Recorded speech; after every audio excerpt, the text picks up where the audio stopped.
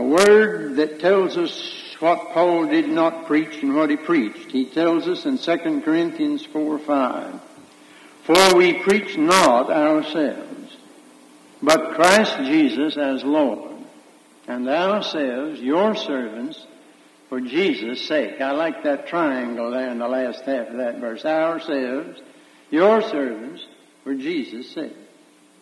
If I were to ask you tonight, do you believe in the Lordship of Jesus Christ, you would probably answer very comfortably that you do. But if I were to come around and ask you one by one, is He your Lord? Lord of all you are and have and do, what would you say? Any congregation can sing, and you sang it gloriously a while ago, bring forth the royal diadem and crown Him Lord of all. But not all who are willing to crown Him with their lips are ready to obey Him in their lives. Coleridge said, there are some truths that are regarded as so true that they lose the power of truth and lie bedridden in the dormitory of the soul. And there are some things we've heard so much and so long and so often that they don't move us anymore. They do lie inoperative in the dormitories of our minds. One of these is the Lordship of Christ. It has been said that the word Lord is one of the most lifeless words in the Christian vocabulary. And yet Dr. A.T. Robertson used to call the Lordship of Christ the touchstone of the Christian faith, and Dr. Campbell Morgan called it the central verity of the church. Before we proceed further, let me remind you that the problem the world over tonight, as always, is authority versus anarchy. The last verse in the book of Judges tells us there was no king in Israel. Every man did that which was right in his own eyes. No king, authority. Every man did as he pleased. Anarchy. When authority goes out, anarchy comes in. Our Lord told us that in the last days lawlessness would abound, and Paul writes of the mystery of lawlessness heading up for Antichrist. You remember that in the book of Judges, all the misery in that book was due to the mistakes in the book of Joshua. The mistakes they made when they got into the land. They were told to exterminate the inhabitants, and they didn't, and I think I know what happened. They won a few battles, and then I think they said, I'm getting tired of fighting. I'm getting tired of getting up every morning and taking oath for a battle. These Canaanites aren't such bad people. Let's have a little peaceful coexistence. Peace without victory. And we've been trying to have that in one way or another ever since. And you know what happened? The conquerors became the conquered, and the victors became the victims. In America, we've tried peaceful coexistence with communism. We tried it with the Nazism at first, with Hitler, and found out you couldn't do business with Hitler. And they had to exchange Mr. Chamberlain for Mr. Churchill. And then we tried it with Mr. Stalin, and it still won't work.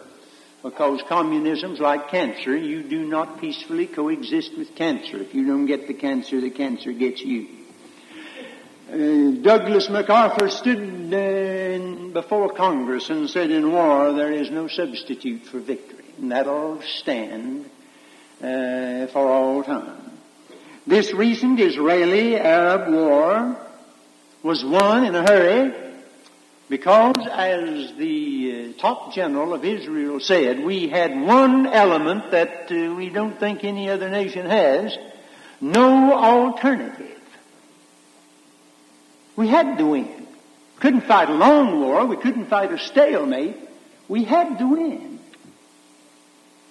And I watched the NBC presentation of that war Sunday, an hour and a half of it, and it was titled Victory or Else. They had to win. It would be a fine thing if we could get some of God's people to go about holy warfare that way. Well, as a consequence of this denial of authority, we have anarchy in all realms, no matter which way you look. I was in Birmingham 2 weeks ago, and the magazine section of the Sunday paper had on its front cover a picture done by an ape. He had rubbed his nose in various paint jars and then rubbed his nose on the paper, and I thought it was just modern art.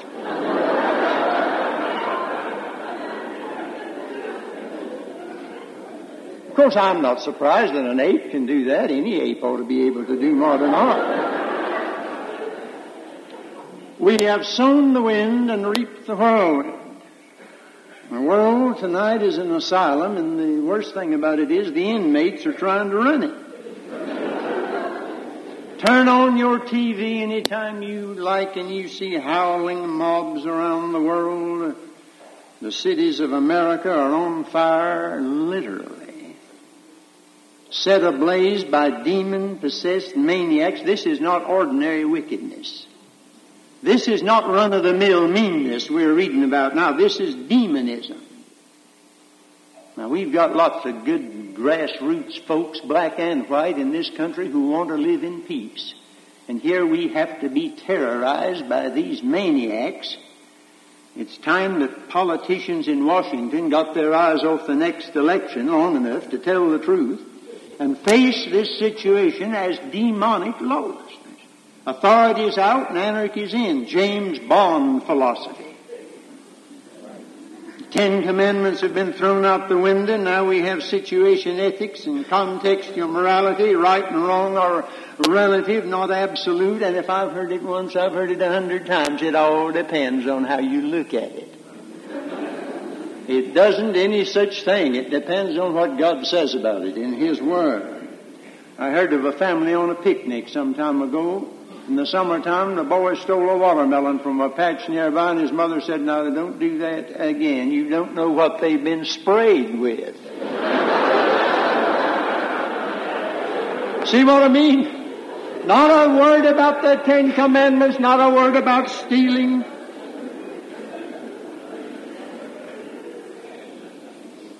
And not all the looters in Newark and Detroit, not all the looters are colored people. White folks in the majority stole $600 million worth of goods last Christmas in shoplifting. And I'd hate to think how many church members were in that aggregation. You see this anarchy in the home. There's as much authority in the homes as ever. The only difference is the children use it. It has changed hands. The Supreme Court of the United States has more sympathy for the criminal than for the victim. We treat hoodlums like daffodils while we tie the hands of policemen. I marvel that any man's willing to be a policeman anymore. Used to be an object of respect. Now he's a target for brickbats. Authority out, anarchy in. And what with the hippies and the beatniks in America having struck sex o'clock, the authority of the Lord Jesus Christ is denied. He is Lord of all. It all boils down to this, the denial of the absolute sovereignty of Jesus Christ. Romans 14:9 says, "For this cause He died and rose, that He might be Lord of the dead and the living. And the day is coming when everybody in heaven, earth, and under the earth shall confess Him as Lord." It won't save the lost, not then, but everybody's got it to do. And all the anarchy and all the violence and all the war and the rioting and the looting and the crime are because men refuse the Lordship of Jesus Christ, and we're wasting our time laying the blame on secondary issues and trying to solve them by education, legislation, reformation. You can give every disgruntled, dissatisfied, yelling maniac throwing Molotov cocktails today, give him a home in suburbia and 2 automobiles and color TV and a boat and all the status that he wants, and next week he'll be howling for something else until he bows, as bow he will in hell, if not here, to the absolute Lordship of Jesus Christ. But even those who accept Jesus as Savior deny Him many times as Lord. And our personal problems and our church problems today boil down to the denial of the supreme Lordship of Christ. Christians who are living in inner anarchy. Somebody said, "I'm not a man, I'm a mob." I'm appalled by some things I'm reading even in evangelical papers today. We're getting away from the total authority of the Word of God. The old-fashioned standards of morality and honesty and purity and modesty have been thrown out the window. I know some people say that that's old fogeyism. I looked up that word fogey the other day in the dictionary. I never had looked it up before. He said a person of old-fashioned habits. Well, what's wrong with that? What's wrong with purity and morality and honesty and modesty? We have anarchy and conservative Christianity, strife, division, schism, debates, variance, contentions. We have a breakdown in separation from the world. Christians smile indulgently at the fashions of this age, clothes and conduct, dress and deportment. In our music, we've come all the way from hymns to hootenannies, and church discipline is a thing of the past. The trend is toward anarchy, away from authority, the authority of Jesus Christ as Lord. Just that. Let me say that the Lordship of Christ was the initial confession of the church, Romans 10:9, that if thou shalt confess with thy mouth Jesus as Lord, and shalt believe in thine heart that God hath raised him from the dead, thou shalt be saved. When an early Christian said Jesus is Lord, he meant it. He'd better mean it. To a Jewish believer, Lord meant Jehovah. He'd better mean it. To a Gentile in the early Roman Empire, he'd better mean it, because Caesar was not only the emperor, he was the God of the Roman people. And if a Christian said, I have another king, he's gone, but he's coming back one of these days, and my total allegiance is to him, he was headed for trouble.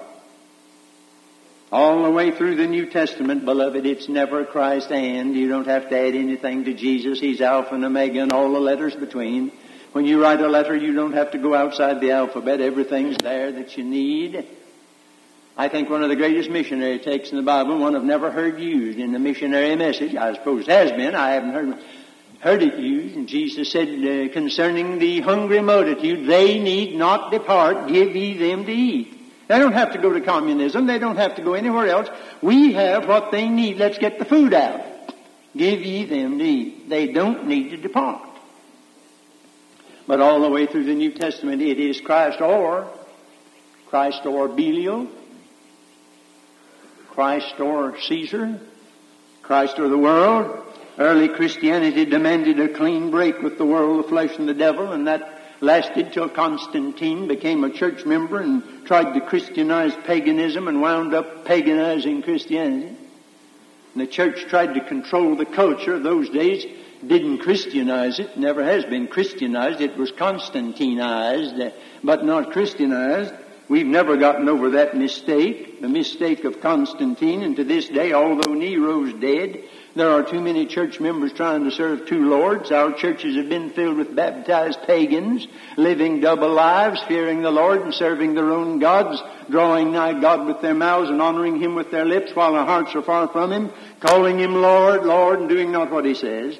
Let me say in the second place that the Lordship of Christ is the authentic confession of a Christian anytime. 1 Corinthians 12:3, wherefore I give you to understand that no man, speaking by the Spirit of God, calleth Jesus accursed, and that no man can say that Jesus is the Lord but by the Holy Ghost. You cannot confess Jesus as Lord by yourself. You can't get saved by yourself. You can't understand the Bible by yourself. All of these things require the operation of the Holy Spirit. It's not a do-it-yourself religion. You can call Him Lord, not mean it. Jesus said there would be preachers at the judgment day who would say, Lord, Lord, we have prophesied, we've done wonders, we've cast out demons, only to hear Him say, depart, I never knew you.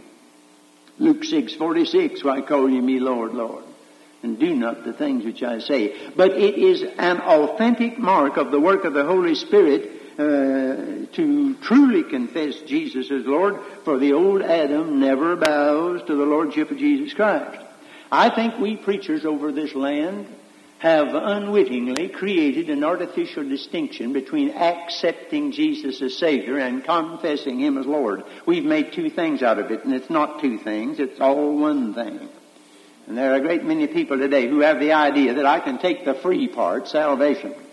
I'll take Jesus as Savior. I don't want to go to hell. I'll take Jesus as Savior. I'll not take Him as Lord now. I'll think it over. And maybe sometime at a dedication meeting, I'll go forward and take Him as Lord. In the meantime, if I never do, I'll go to heaven anyhow. The only thing I'll lose will be my reward.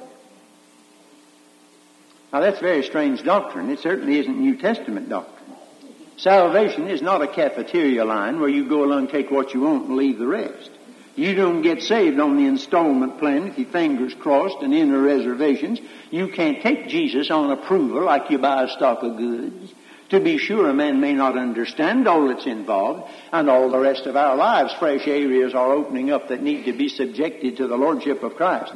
If a man takes Jesus for all he knows him to be at that time, God will save him.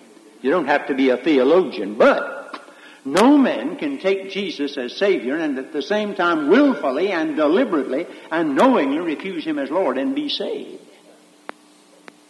Paul said to the Philippian jailer, believe on the Lord Jesus Christ and thou shalt be saved. He gave him all three names at once. Master, Mediator, and Messiah. He didn't say, now you make a profession of faith and we'll take you in the church, put your name on the roll and give you a box of envelopes and you'll be all right. He said, let's have it over, all of it, at the start. Lock, stock, and barrel.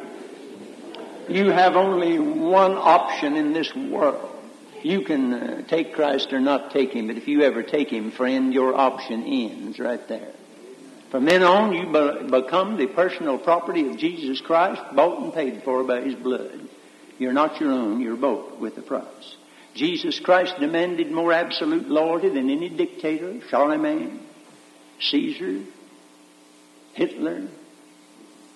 None of these ever demanded the absolute allegiance that Jesus demands, but He has a right to. Love so amazing, so divine, demands my soul, my life, my all. I remember when I came to Jesus as a country boy down the road here in old Catawba County, out in the country while a revival was going on at Corinth Baptist Church. I wandered out in the woods one summer afternoon, the best way I knew how I trusted Jesus. I didn't understand all about it. You don't have to understand it all. You have to stand on it all. I don't understand all about electricity, but I'm not going to sit around in the dark till I do it. I came to Jesus as I was, trusting. That afternoon I was trying to do up the chores around the place to go back up to service that night, and I was trying to sing that old song, Jesus, I my cross have taken, all to leave and follow thee. I haven't heard that in ages. This affluent society would have an awful time with that verse, wouldn't it? Can you imagine a well-fed, well-clothed, well-housed crowd of Americans stand up singing, destitute, despised, forsaken, thou from hence my all shall be, Lord, help us. I didn't understand much about it, but I understood one thing. No theologian had to explain it to me. I understood that I was under new management. That was perfectly clear. I had a new Lord. I believe that the sad state of our Christians in churches today is due to a cheap believism that doesn't believe and a cheap receivism that doesn't receive. After all, the word Savior is found only 24 times in the New Testament, and the word Lord is found 433 times. He is Lord. A Christian is a believer, a disciple, and a witness. He ought to become all three at the same time and be all three all the rest of the time. We were called disciples before we were ever called Christians. Acts 11:26. The Great Commission says, go make disciples. Not make believers. You have to be a believer to be a disciple. But let's get it straight. Make disciples. God's not out just saving sinners. He's out to make saints out of sinners. And the crisis of conversion must be followed by continuance. It's a great mistake to take a text that starts with the word and. I've seen on streamers and placards in the last few years, you shall know the truth and the truth shall make you free. Well, that's a good verse, but you wouldn't want to rise up in the middle of Africa and just take off on that. You have two absolutes there. You have truth and freedom, but you'd have to get a head start. And after all, that verse begins with the word and. That means something has gone before, and the verse that goes before is, if ye continue in my word, then are ye my disciples indeed. And ye shall know the truth, and the truth shall make you free. Now, don't you see what a difference that makes? Oh, beloved, we've got to take not just a step, but a walk. Keep on stepping. Some dear folks say, well, I took a stand for the Lord 25 years ago. Yeah, still standing, some of them.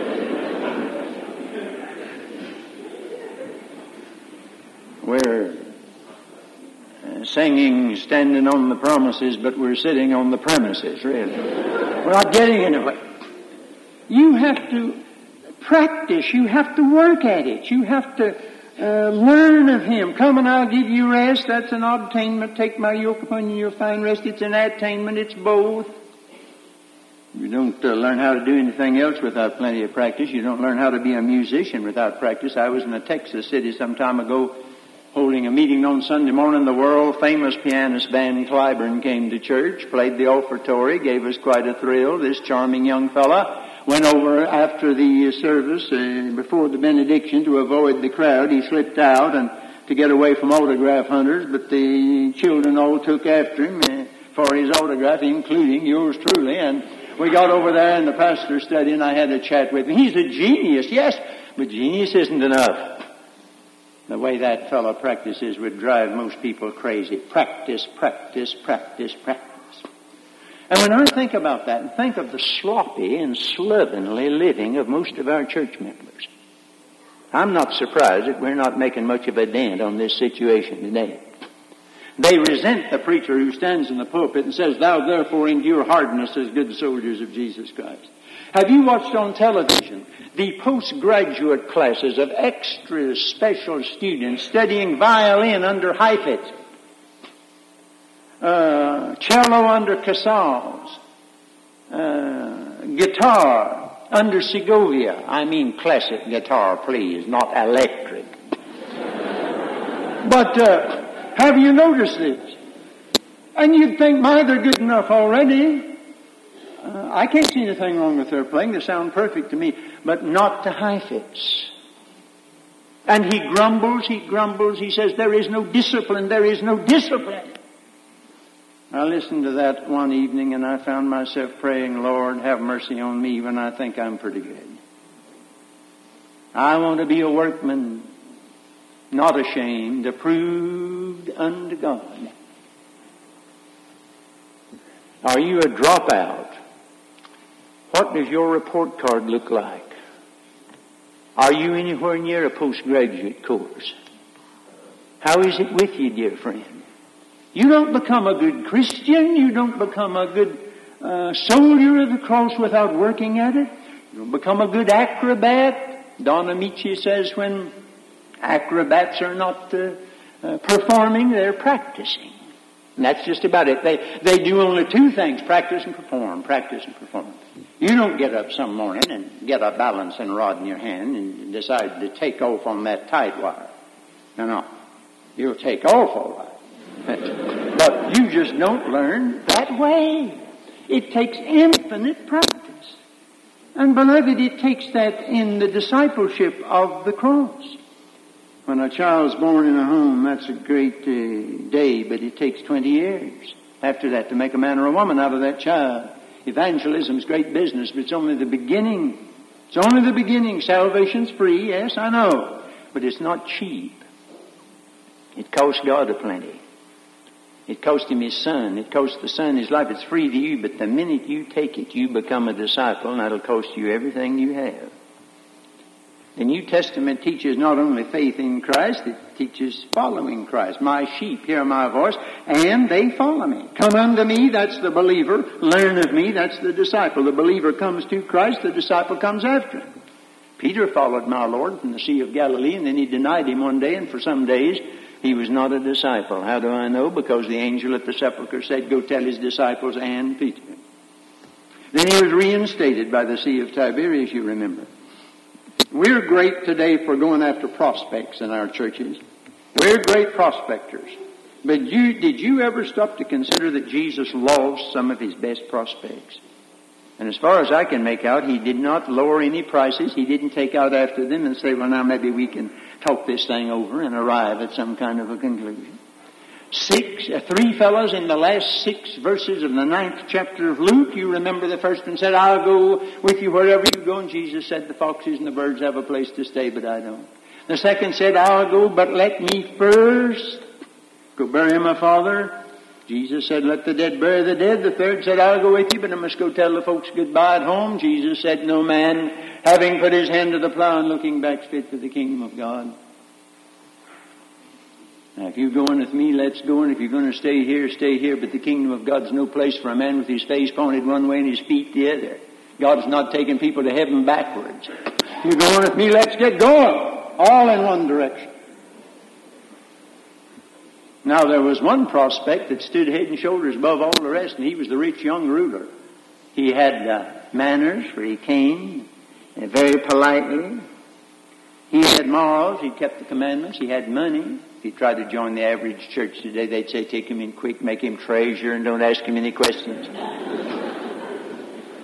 My Lord said, sell out. He didn't give him a massage, he gave him a shock treatment. Sell out. And that's just what he wouldn't do. Now, he was a good catch, but the Lord didn't catch him. You see, my Lord wasn't after joiners. They're a dime a dozen. Americans are professional joiners. They'd die if they couldn't join something. Give them a red button and a certificate, and they'll join anything on the face of the earth. The Lord wasn't after joiners. He was after disciples. Dr. Fleece read to you from Luke 14, Jesus had a crowd on this occasion. There went great multitudes with him. What kind of psychology is this that would face a multitude? Here he is at a peak of popularity, and he gives them 3 cannots, 3 negatives, really, in a row. What sort of approach is that? Why didn't he say, well, now come along, and we will not take up any of these thorny issues, but we'll talk it over. No, if any man come to me and hate not father, mother, wife, children, brethren, sisters, and his own life, he cannot be my disciple. Whosoever doth not bear his cross and come after me cannot be my disciple. Whosoever he be of you that forsaketh not all that he hath, he cannot be my disciple. He never put discipleship in fine print in the contract. He put it in bold-faced type clear across the page every time. Don't ever mistake it. Paul said, who art thou? Lord, Lord, what will you have me to do? 2 lords. Lord came last in the first question and first in the second question, and after you meet the Lord, he ought to always come first. Thomas, after the resurrection, my Lord and my God. John Wesley said a few mornings after Aldersgate, I awoke with Jesus, Master, in my heart and in my mouth.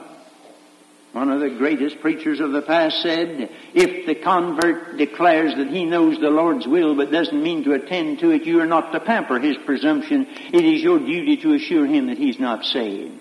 Do not imagine that the gospel is magnified or God glorified by going to worldlings and telling them that they may be saved at this moment simply by accepting Christ as their Savior, while they are wedded to their idols and their hearts are still in love with sin. If I do so, I tell them a lie. I pervert the gospel. I insult Christ and turn the grace of God into lasciviousness. That was Spurgeon.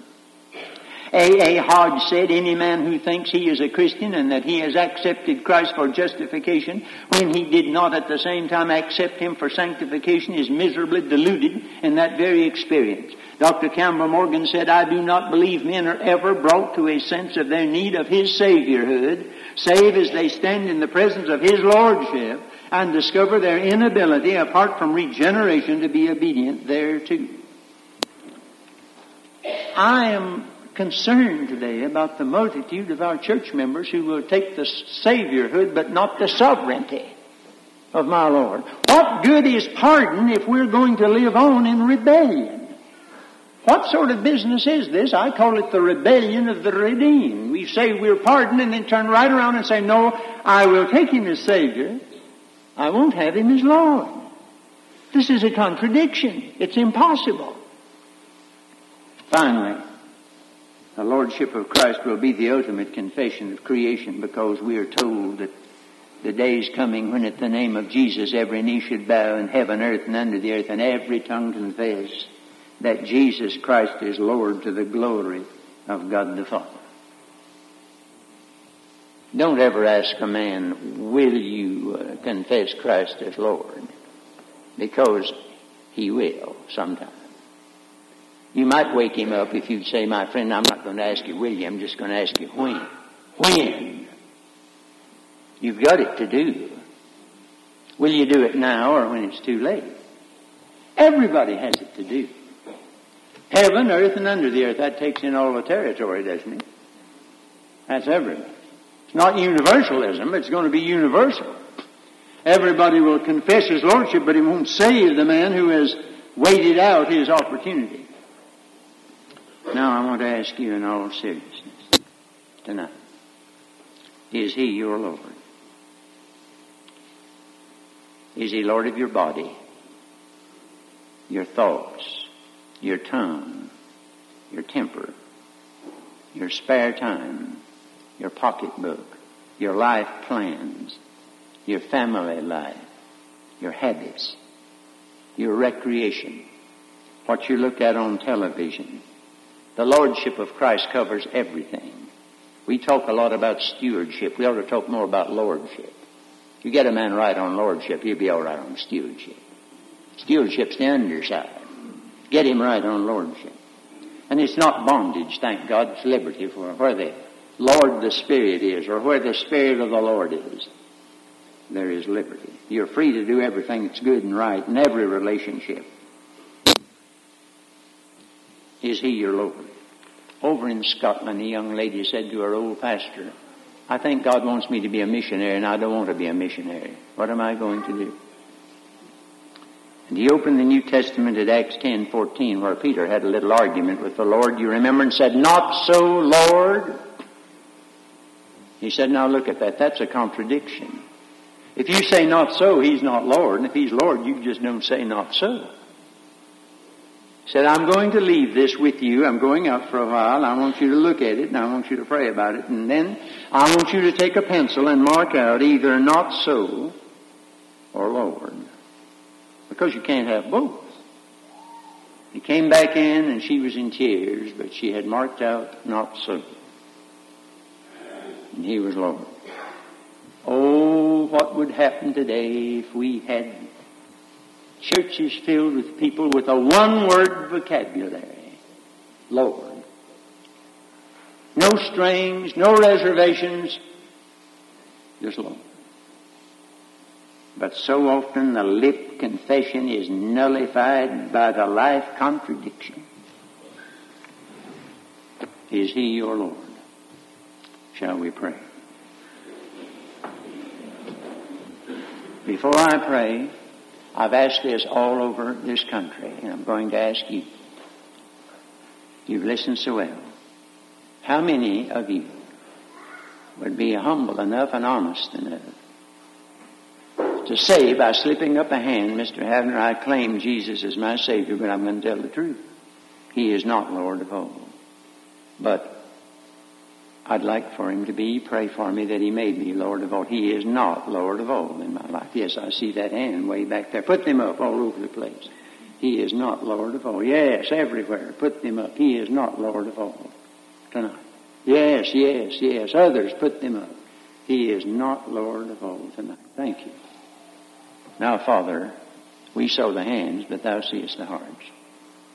Help these people to make Thee Lord of all tonight in Jesus' name. Amen.